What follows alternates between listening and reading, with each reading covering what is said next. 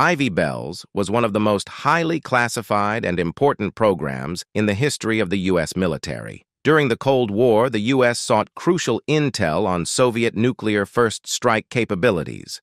Enter Operation Ivy Bells. In 1971, the USS Halibut, outfitted with cutting-edge technology at Mare Island Naval Shipyard in California, embarked on a daring mission.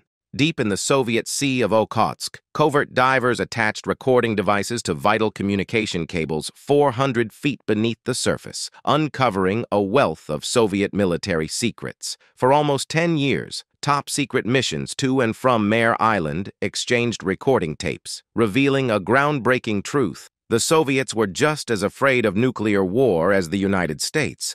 Operation Ivy Bells played a crucial role in easing tensions between the nations with the signing of the SALT II Treaty.